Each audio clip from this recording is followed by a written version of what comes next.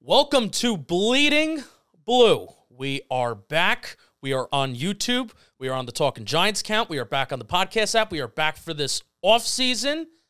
Let's do it. Let's talk some Giants history. As a reminder, this is a Giants history podcast, and with me today, I have a good friend of mine, one of my best friends, I would say, Snacks. Hell Nicky yeah. Snacks. How are you doing? Really good. How are you doing? Good. It's great to be back. Good. I know it's great to be back. A lot of people are now going to see me. First of all, they're gonna see this. They're gonna see this. This is what they're gonna see. What are they going to see? The sweatshirt? Yeah, they're gonna see the sweatshirt. That's the issue on my end. But they're also gonna see how I am a Jersey Italian. However, I'm not Italian. I need to talk with my hands in order to have energy. Wow, that's ideal. It's how you're supposed to talk. That's how you're supposed to talk. We're from Jersey. Well, we are in person. We are. May not always be in person, but Snacks, great jacket. Thank you. You know, it is a Giants history podcast, so I figure why not wear some history? Do you know when it's from? Well, it was my grandfather's, and he's been dead for a while, so 70s? That was the best thing in the inheritance. I think it's 80s. Probably 80s. I think it's 80s. Yeah. It's old. It's old. Good. I haven't washed it since I got it. Tough. Like 20 years ago. Can't wash it. Can't wash it. So what we're doing today, we are talking Giants history, NFC Championship. This is NFC Championship week in today's NFL. So I thought to kick off Bleeding Blue this offseason for the Giants, we're going to talk about winning Giants football, making it to the Super Bowl, the game before the Super Bowl. There's a total of 5. We've won all 5. We've won all 5. We don't just get there, we win. Damn right. Damn right. So we're going to go in Quentin Tarantino order. Quentin Tarantino order is we're going to start at the end, go back to the beginning. I don't know what Quentin Tarantino movie starts at the end and goes back to the beginning, but that's what we're going to do. So, Snacks, 2012. Yeah. 2011 season. Correct. NFC Championship game, January 22nd, 2012. Candlestick Park, the New York Football Giants beat the San Francisco 49ers 20-17. They did. 20-17. As 2-point dogs. 2-point underdogs. It was bad weather. Awful weather. It was rainy. 52 degrees, 77% humidity, if you care about that. Wind 15 miles an hour. 45.5 was the over-under. Yep. Under hit. Under hit, for sure. I think that's a theme in every single NFC Championship game. Yes. Including 2000? Which, you could almost think that the Giants hit that on their own. But we'll get there. There's a common theme, and this is also what I want to start off with.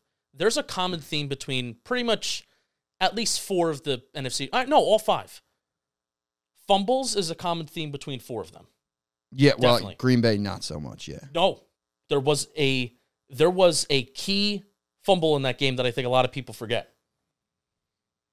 It didn't really have an impact on the result of the game. But remember R.W. McQuarters picked off Brett Favre in the back of the end zone in 2007? Brett Favre had the most what-the-fuck throw Yes, I think of all time. I know, yep. It was first down. It's 1st and 10, and they were driving into the end zone.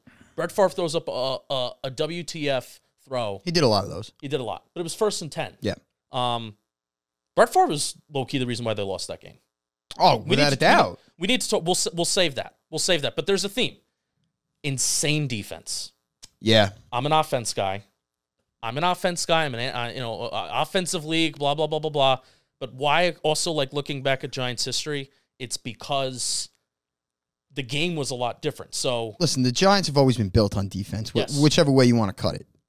Phil Simms was a good quarterback. He was nothing spectacular. Eli was a good quarterback. He was nothing spectacular. They were not going to, go nuts. It's funny, Kerry Collins, the drunk that he was.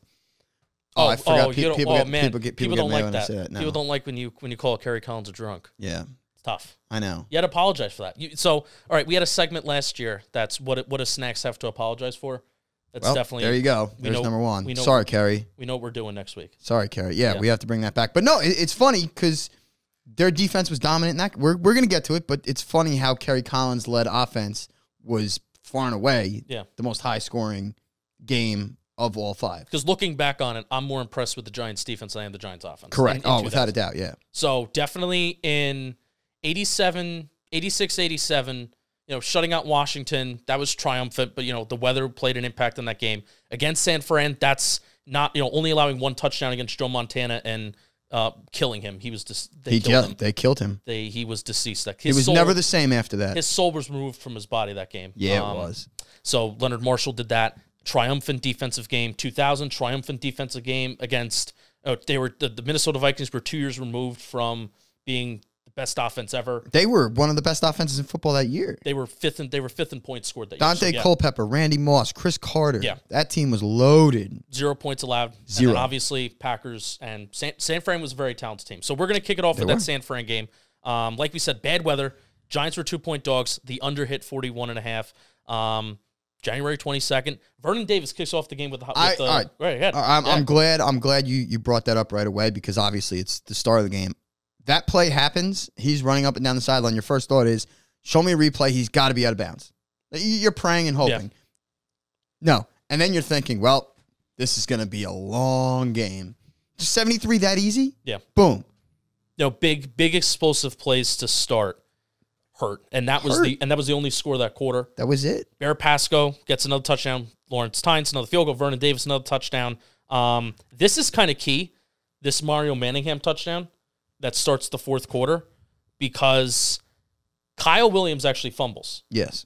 Devin Thomas recovers it. Kyle Williams fumbled 3 times this game. You're going to hear about Kyle Williams in a little bit. Well, too. yeah. I mean, everybody knows what happened. Everybody knows what happened. Maybe not. Spoiler alert. Spoiler alert. Spoiler. Yeah. That was a good move. You put the foot on the mouse. That's professional. This ain't my first rodeo, baby. Rodeo. South of Jefferson, it's rodeo.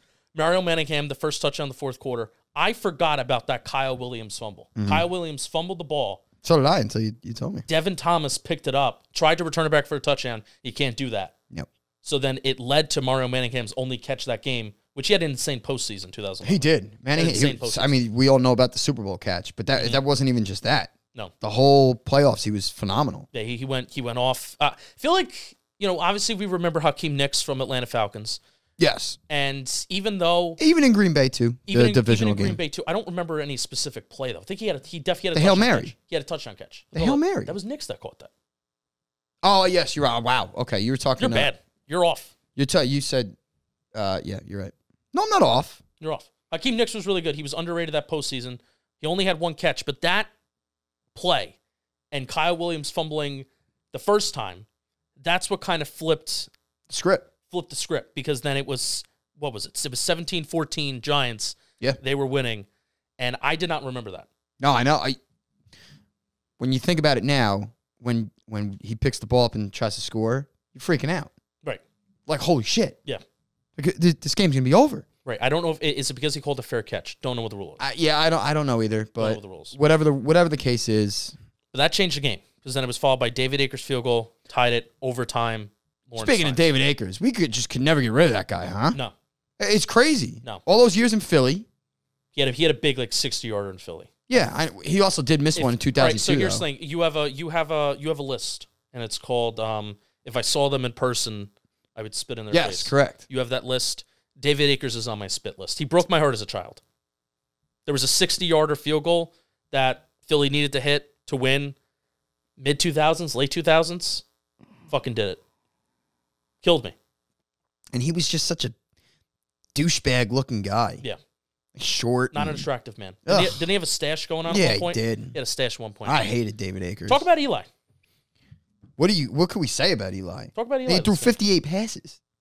He was buried. He was sacked 6 times, which I think we'll talk about in a minute too.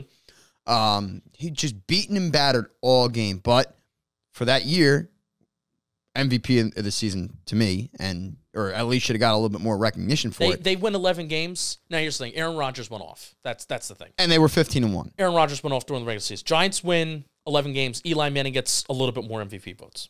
If Eli Manning's not the quarterback of that team, they don't win a game. No, that team sucked. No, they got hot at the right time. But either way, during the game, he got absolutely annihilated. Every single time he dropped back, it was like he was in the ground. He had the visual of the shoulder pads off, or the jersey off the shoulder pad, the grass in his helmet, mouthpiece up. Yep, he's calling timeout. What a tough son of a bitch. That whole game. 58 passes? Yeah.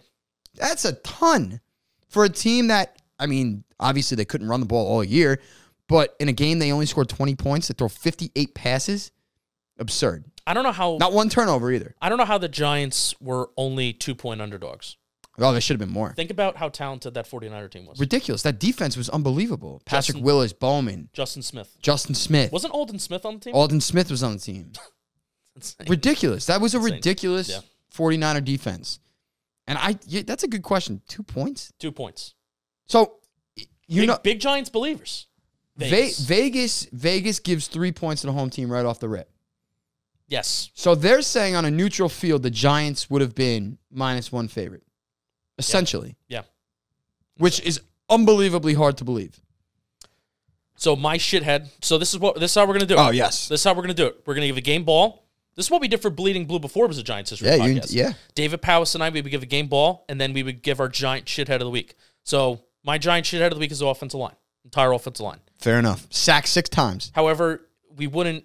Should we give more credit to the offensive line because they allowed the triumphant performance of Eli Manning? Should we do that? No, they're assholes. No. David Boss, I don't. Sorry. Oh, you remember that scumbag? Sorry. Oh my god. I think he's the last player in NFL history to ever wear the single bar face mask. So true. Single bar face mask. All right, who's your giant shithead? My giant shithead is Zach Diassi. Wow. Yeah. Only reason, he tried to snap the game away in overtime. It took a miraculous catch and hold by Steve Weatherford for times to get that game-winning field goal up. Almost forgot about this. That was an awful, awful snap. Almost forgot about this, though. Yeah. One of my favorite moments. Probably top 3, top 5 when he rips the helmet off and he's screaming it. I tried to lip read it so many times. I think he says, "We're going to the motherfucking Super Bowl." I think he says, I'm going to the motherfucking Super Bowl. Man, what a moment. Yeah, that was great. And I don't like Steve Weatherford. Wait, I don't like him. I don't like him because of how in shape he is. Well, yeah, good for him. I just think he's very annoying on social media. I don't follow him. You count your blessings. Did you ever eviscerate him online? No, never. No. No? He was, we're going to talk about the 07 Super Bowl, but unsung hero in that game. Yeah. He pinned the Patriots back all day. Excuse me. It was, what are you talking about? 07 Super Bowl? 11. Oh, my God. Relax. That's twice. You have one more strike until you're off. Oh, relax. They're both against the Patriots. Jeff Fiegels is 07. You know what the fuck I'm talking about. You have one more strike left. Giant shithead, Giants offensive line. My game ball goes to Victor Cruz. Unsung hero. Victor Cruz. A lot of catches. He had 120 yards just in the first half. Had about 140 total. So he had 20 yards in the second half. Everybody remembers the Plaxico Burress performance in the NFC Championship game in 07. Correct. Not enough people remember the performance that Victor Cruz gave. Because really, I'm thinking of one particular drive, and it was in the first half. Or no, 2 particular drives. The reason why the Giants put up 10 points in the first half is because of Victor Cruz. Every single ball that he caught, he was moving the chains, put the Giants in the red zone, utilize the middle of the field, utilize them on the sideline. I would have loved to see the next-gen spray chart in terms of sorry, I'm good. Get the nerdiness out of the way. I'm gonna get nerdy on this Giants history show where I wish I had access to this data. So I would have loved to see the next-gen spray chart for Victor Cruz to see just how spread out he was and just how awesome he was. Yeah, no, he was phenomenal, and Eli was finding him all first half. And I still have that image of him dropping the ball and like jumping up and pointing first down on the sideline. Oh, yeah. No, he was phenomenal. So that's a good game ball. My game ball, Jaquan Williams. If you guys remember correctly, he's the one in overtime. The Giants got the ball and they punted, and Jaquan Williams punched the ball out of Kyle Williams' hand. Yes. And Devin Thomas jumped on the recovery. So Jaquan Williams gets my game ball because without that, who knows? Maybe Sam Fran finds it and they go kick a field goal. Justified that Kyle Williams got death threats after the game. Yes. Yeah. Would you, if the shoe was on your foot, would you be eviscerating Kyle Williams? Absolutely. You would get kicked off Twitter. I mean, I'm not going to lie. Yeah. Of course. Stuff. Death threats are that's not up my alley. I don't do death threats.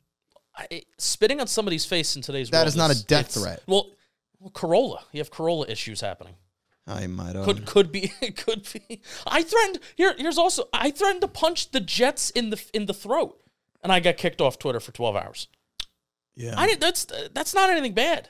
I'm pretty sure I just told Steve Cohen to shut the fuck up, and I got kicked off. You can't physically punch a jet in its throat. They don't have throats. No, it's a plane.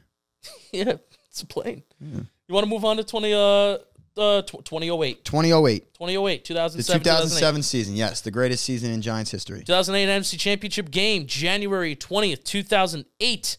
The New York Football Giants defeated the Green Bay Packers by a score of 23-7. 20. A lot of Lawrence Tynes field goals in the first and second quarter. Then Donald Driver puts up a 90-yard pass. There's a common theme to Donald Driver catching his 2 touchdown passes. Brandon Jacobs put some scores on the board. He put a score on the board. And Juan Bradshaw also put a score late in the third quarter. Mason Crosby hits a field goal to tie it. Lawrence Tynes misses some field goals, obviously, and then he goes out there. Lawrence Tynes hits a 47-yard field goal to send the football Giants to the Super Bowl 2 weeks later. Snacks. The Giants were 7.5-point dogs. Big dogs, yeah.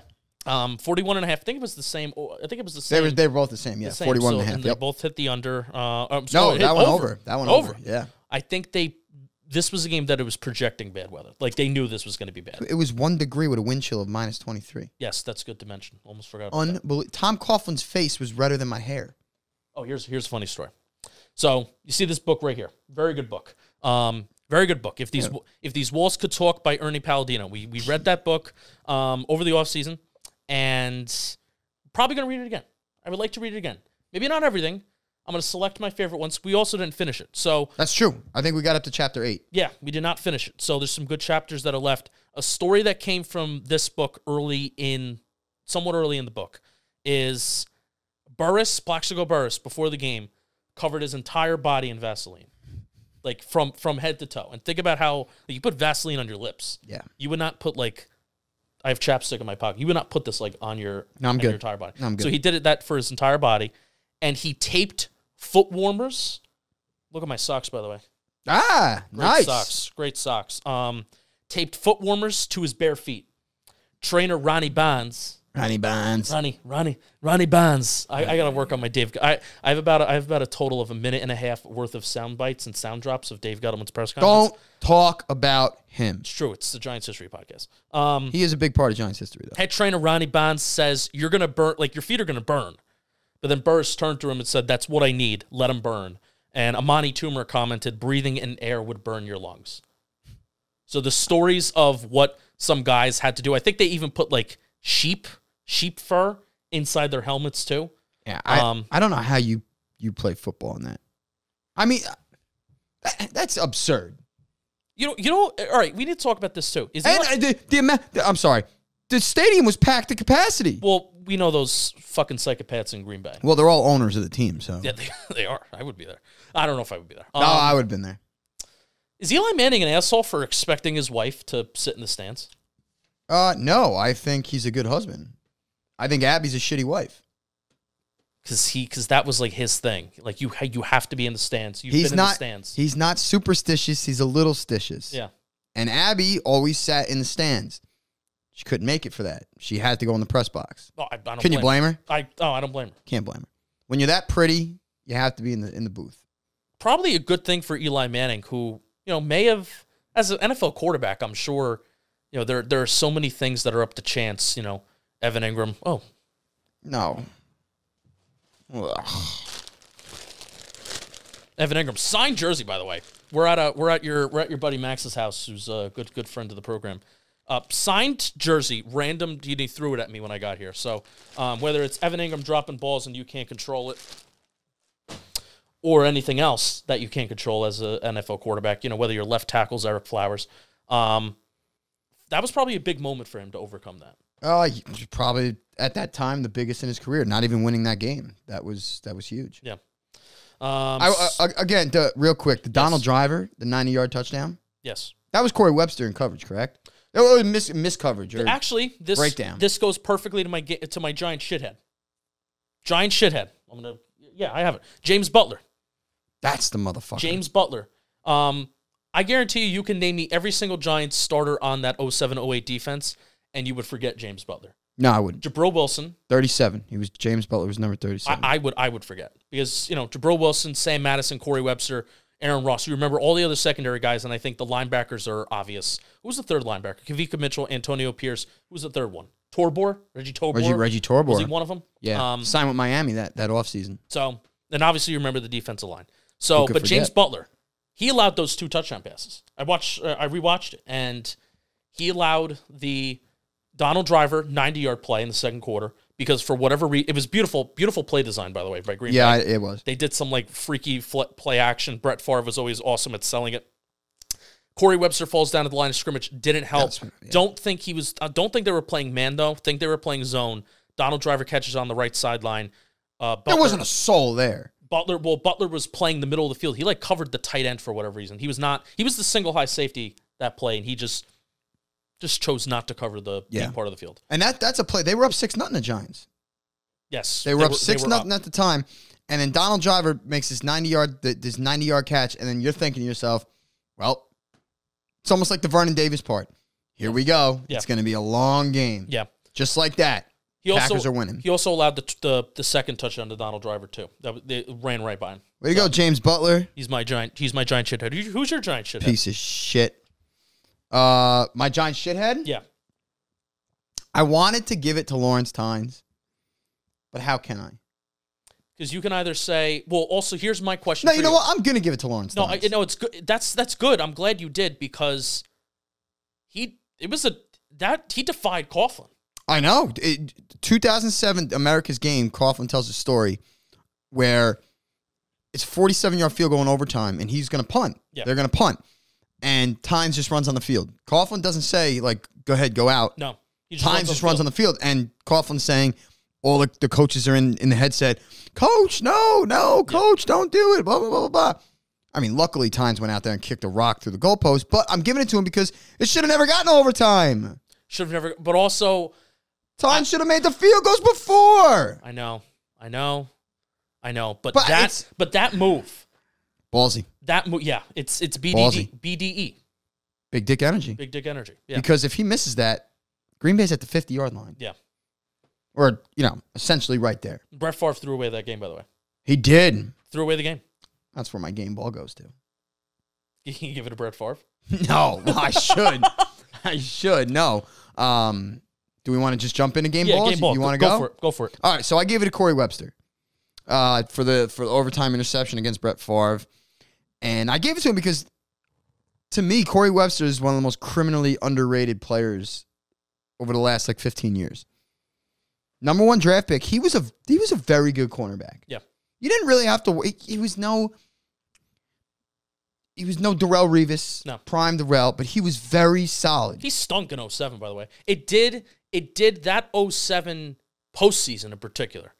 Later in the season and 07, luckily the Giants had depth at corner where Aaron Ross was, I think he was the nickel guy, he was a slot guy. Yeah, he was a rookie that year. I never thought Aaron Ross was that great. No, he never was. No. But depth. Solid, and then Sam Madison, I think that was free agent signing. It was, and he was towards the end of his career. I think it was a great free agent signing because he had Corey Webster, who a guy was on the bench, and you can you saw from Patrick Graham this year. If you have a good defensive coordinator, you can scheme around not having a good cornerback too. Right. But when Corey Webster kind of found himself and he was able to take over Sam Madison, take it as you may, with PFF, I think he still has a top 5 graded season, like his 09 season, top 5 graded ever for cornerbacks. Crazy. Yeah. That's crazy.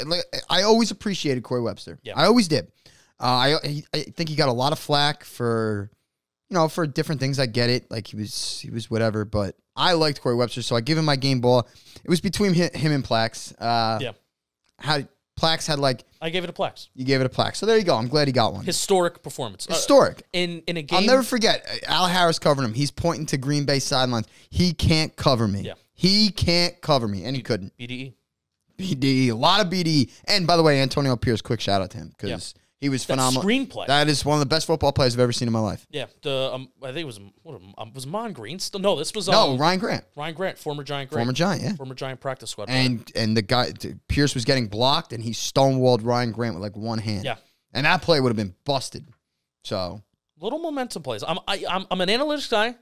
I still believe in momentum. 100%. Oh, without a doubt. That's absolutely, yeah. Play. That's a huge momentum play. Yep. Momentum play. But so I I'm think glad Plax got it. Yeah, Plax, his catch rate was insane. Yeah. Victor Cruz, I think he had 10, 11 catches on 17 targets.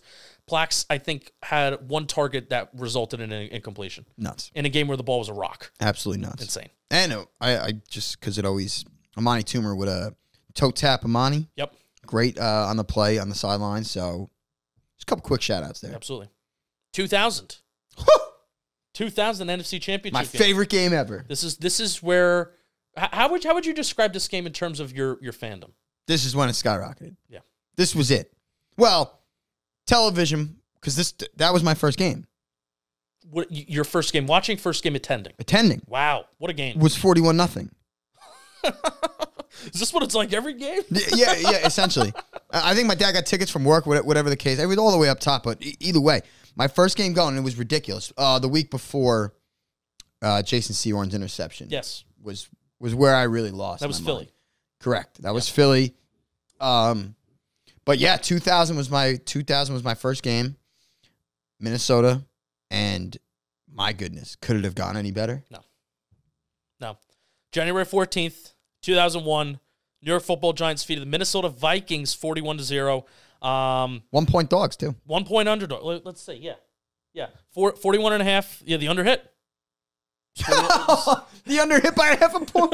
Oh my God! Can you imagine betting? Could you imagine betting the under and being a Giants fan? Like seriously, the Giants just scored. They just won 41-0, and your under hits. So you said, does the home team? I'm not the biggest on betting. Home team automatically gets favored by 3 points. So yeah, it's like 90% of the time, unless it's like a huge discrepancy. Right. But home team, Vegas usually gives 3 points to the home team. Mm-hmm. Right off the rip. So if like the Giants are 7-point favorites on the road, they should be like 10-point favorites at home.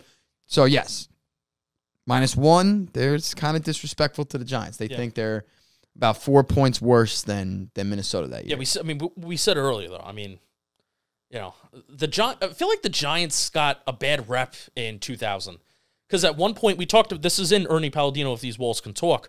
Jim Fossil's rant about I'm shoving my cards to the middle. Chips. My chips to the middle of the table. If this is a poker game, I'm all in. So then he said we're going to run the table. Basically promised we're going to run the table. Yeah, he goes, this team is going to the playoffs. This team is going to go to the playoffs. And I'm thinking to myself, they had a winning record at that time. Mm-hmm. Why was there like this? Why was there like this need? And good move by him, by the way, which he made some questionable coaching decisions. Like after this game, for example, remember how they rented out a movie theater? Oh yeah, They rented out. We talked about that. Yeah. The Giants and Jim Fossil rented out a movie theater after they lost the Super Bowl to celebrate losing the Super Bowl. I guess you could say this. Well, how about we'll rephrase it in the NFC Championship episode. They rented out a movie theater to celebrate beating the Minnesota Vikings 41-0. Which is an all-time pathetic move. I'm sorry. Yeah, and I like Jim. I liked him. He lost some points in the organization after doing that. Without a doubt, yeah. You can't do that. Imagine Tom Coughlin doing that. Shit. After 1 year, imagine Joe Judge doing that. Yeah, no. No way. No. I can't imagine what like Strahan and everybody felt. Yeah, so he said he's going to shove his chips in the middle of the table. Shove his chips in. If this is a poker game, I'm shoving my chips into the middle of the table. If you want in, get in. If you want out, get out. And the story, this team is going to the playoffs. And the story that I love that Ernie Accorsi told in the book, the week leading up to this game, is that Ernie Accorsi went to John Fox, who was the defense coordinator at the time. Yeah. How about that? How does this? What a great coaching staff. Can you name even the head coach of the 50s and 60s teams that won all those Super Bowls? You can name the offense coordinator, defense coordinator, Tom Landry, Vince Lombardi. You can name the offense coordinator, defense coordinator of the Giants during that 2000 year. Yep. Jim Fox, Sean Payton. So Ernie Accorsi couldn't even look at Jim Fox. Jim Fossil. No, I'm sorry. John Fox. John Fox. Well, you said Jim Fox. I was like, all right, wait, which one? He couldn't even look at John Fox. Like, I can't even look at you this week. I can't, because his stomach, he had like the pit in his stomach because of how nervous he was. John Fox said, I wouldn't be surprised if we shut him out. He said those words. Crazy. I said, I feel good. You don't have to worry. I wouldn't be surprised if we shut him out. And Ernie, of course, is like, are you fucking kidding me, you dumbass? This is an all-time Minnesota Vikings offense. And what I love how Jim Fossil approached that game. He said, we're going to run the ball, we're going to run the ball, we're going to run the ball. Didn't run Kerry the ball. Collins threw the ball for 3 quarters straight. Threw it all over the team. Love it. All over it. Love it. And that game, honestly, there's really not much to talk about. It was just an utter, complete shit down. Not a shutdown, a shit down on Minnesota. Vikings had 78 passing yards. 42 minutes They weren't even close to scoring. 42 minutes of time of possession for the Giants, which that has to be it has to be close to a record. It's nuts. For an NFC championship. Well, think about it. They got the opening possession. They went down, scored. The ensuing kickoff, Minnesota fumbled. The Giants got it right there. Yeah. It's one of those things that you just know. Oh, yeah, without a doubt. It was over in a blink of an eye. Yeah. I'll start. Really, there's not much more to get into that. We don't want to spend too much time on just an onslaught.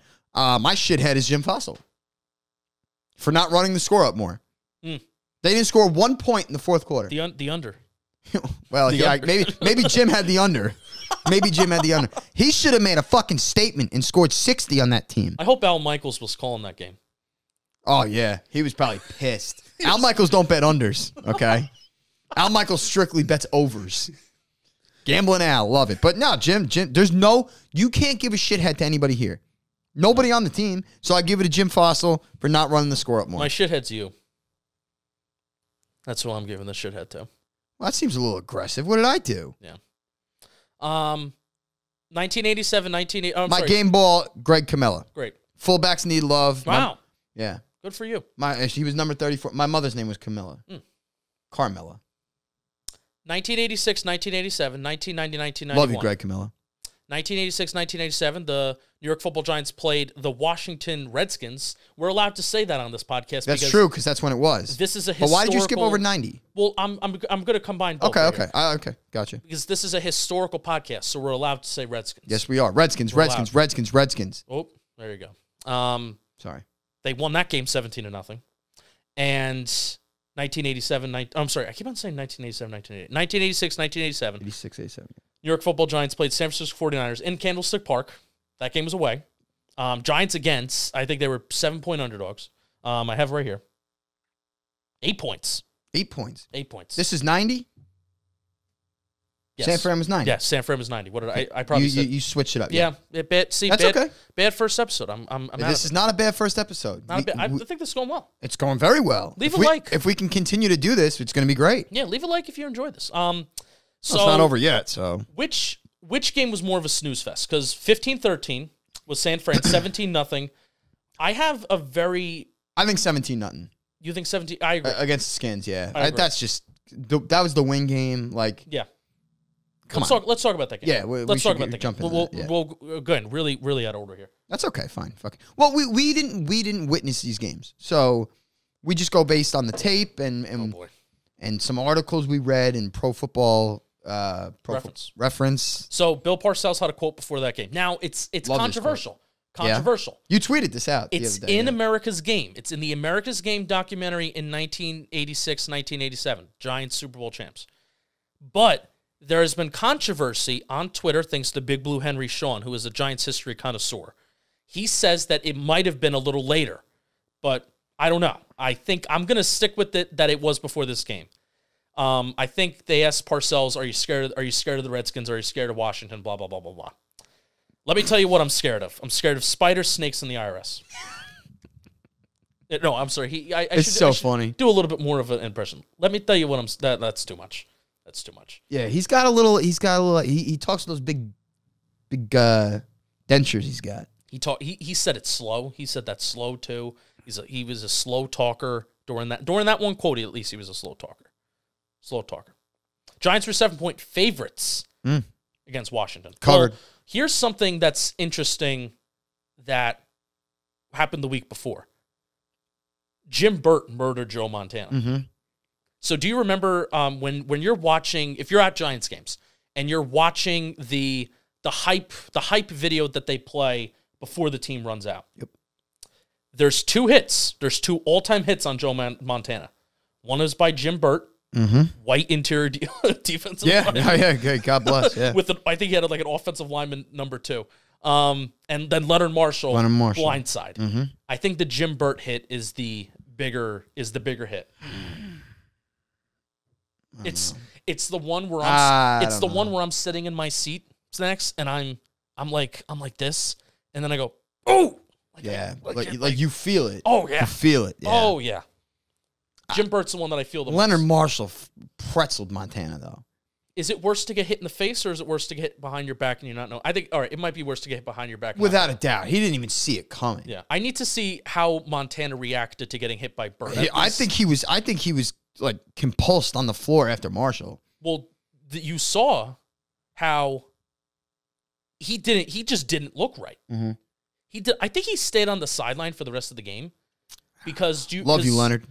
Because the Barr hits the game-winning field goal Yeah. at the end of regulation. Now, we're jumping all around for me. You know, but I think it's okay with these two because Yeah. we don't know that much. We weren't alive, so we just know based on our parents Right. what they know and what we see on the But internet. the two comparisons of the 2 years is that during the Super Bowl runs, there were 2 all-time hits on Joe Montana. On Joe Montana. On Joe Montana. So, but Barr hits the game-winning field goal to end regulation in the fourth quarter, and you see Montana walking off the field.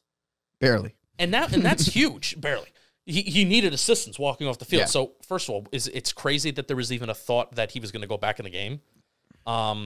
Steve Young only attempted 1 pass, My all-time favorite quarterback. 25 yards it went for.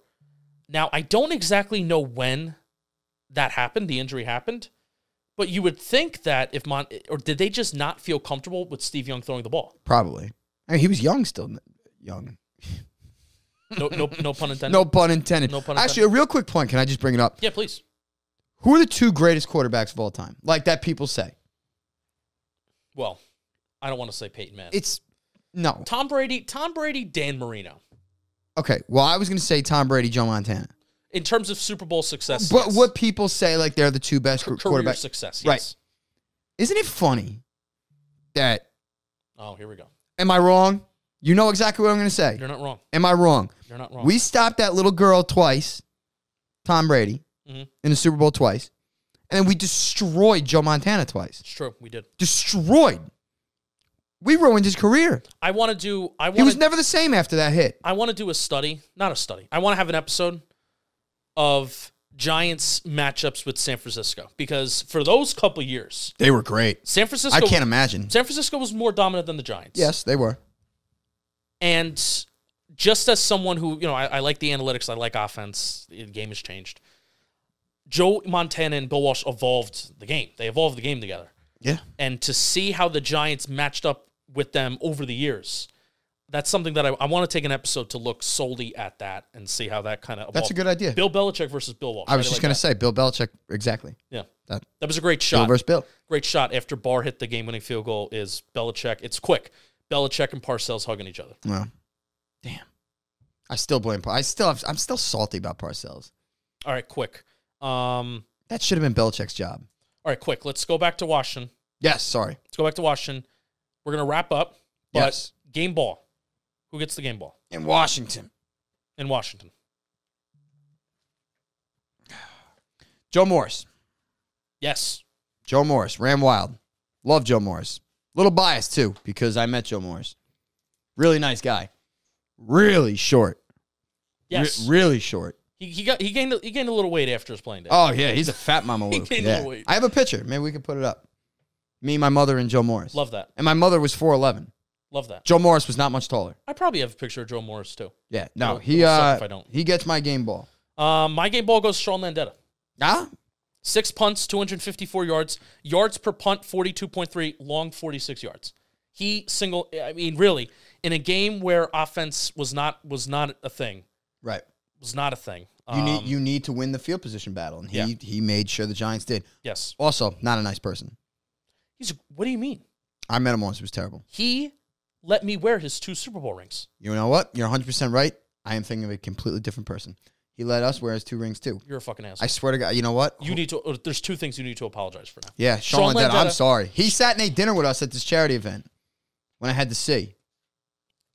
He was a great guy. I'm really mad at you. Yeah, Sean Landeta was the cause of one of my best childhood memories, and you just having an NFL player let them wear your Super Bowl rings. No, I know. That's insane. No, I get it. You He's a like great guy. You like the way I pulled that off? Yeah, I do. What the fuck am I thinking about? I don't know. Think of it next time and then apologize. Yeah, I will. Apologize next week. I will. But in a game where Steve Cox, what a name, punter for Washington, he was punting 20-yard punts. Parcells also made some very deliberate strategies in terms of when Washington was going against the wind, when they were going against the wind with the wind behind their backs. It all just seemed to work out. Yeah. It all just seemed to work out. It seemed like, when Parcells made that decision to kick the ball first, which at the time that didn't happen. Yeah. was not common practice. Right. And guess who probably got kicking the ball first? Guess who Bill Belichick got it from? Parcells? Probably Parcells, because Belichick was doing it before everybody else. Also, analytics says to do it. So maybe Bill Parcells looked in it. It's honestly the right move. Every time that a team does it, I just think they're stupid. So, who gets your game ball for San Fran? Matt Barr. Leonard Marshall. I'm sorry. No. Yeah. Yep. Matt Barr. Yeah, I had 5 field goals. 5 field goals. The only points we scored. Got to give it to Matt Barr. Game ball. Leonard Marshall had 2. My shithead is Otis Anderson. He had a 27-yard run And that was on 1 attempt, and then 40 yards on 19 attempts. That was a bad game. Luckily, he was Super Bowl MVP like 2 weeks later. Yeah, I'm just going to give it to the offense for making Matt Barr's job more difficult. Jeff Hostetler had a very bad year. Yeah. He was not good. No. That defense was single-handedly the reason they won. And their defense and running game. Yeah. Phil Simms was setting I think he was setting the world on fire. I think it was 4 games before. He may. I mean, I know he's a Giant legend and all. We never got to watch him play, but he may be underappreciated. I think he's underappreciated, and I'm seeing some of. I was told from my father that Phil Simms he wasn't that good. My grandfather and my father always said the same thing. He was just never that good. I see these throws that he makes, and I'm like, holy shit, they're good throws. And then look at the Super Bowl against the Broncos. Yeah, 25 of 28. It's immaculate. So maybe we give it real quick before we wrap up. Yeah. Since we were talking about Parcells and we had some Coughlin talk. Behind Joe Judge, who's better, Parcells or Coughlin? Behind Joe Judge. Behind Joe Judge. Man, tough, I think Parcells set the precedent. He did, but Parcells set the precedent because obviously I had this argument with my dad all the time, and obviously he goes Parcells. I say Coughlin. Obviously, maybe it's a bias thing. Yeah. Because I never really watched Parcells coach the Giants. Actually, I never did. But does he win without Belichick? But that's also part of being a good head coach. Is finding the right coordinators. Absolutely. I get it. Yeah. I get it. But he also kicked Belichick's ass, too. Yeah, I know. I know. I don't think Belichick becomes... He also had Lawrence Taylor, too. Belichick doesn't become the coach that he is without Bill Parcells kicking his ass. No way. No way, yeah. Well, the Parcells tree, I mean, it's pretty strong. Yeah. Yeah. Pretty great. That was a lot of fun. All right, that's NFC Championship. That's typically we're going to try to maybe make some episodes a little bit shorter. No, they will be short. That's 5 games we have to talk about. Yeah, 5 games. A lot of games. So, and the first one, maybe we figure go a little longer. A lot of fun. Thanks for watching. If you enjoy on YouTube, leave the like, leave the comment. What was your favorite game? It's like Dora the Explorer. What was your favorite part of the trip? And we will see you next week. Snacks. Next week, we are talking about the 86-87 Super Bowl. Yes. And the 07 and 08 Super Bowl. So what we're going to do, there's 2 weeks, with the Pro Bowl, whatever that is this year, fucking Madden tournament. Keep crying, Blake Martinez. Oh, yeah. Sorry. Tough. How to get it out. Yeah. I hate him. 07-08 Super Bowl, 86-87 next week. And then the week after that, the week actually of the Super Bowl, we will be talking the 90-91, 11-12 Super Bowl. So yes. 2-2. I like how we broke it down because 86 is just like, that was so boring. They killed them. But 07 is... Right. That's the one. Right. That's the one. Right. So that's going to be a lot of fun. All right. Thanks for tuning in. Keep on bleeding blue. We'll see you next week. Thank you, people.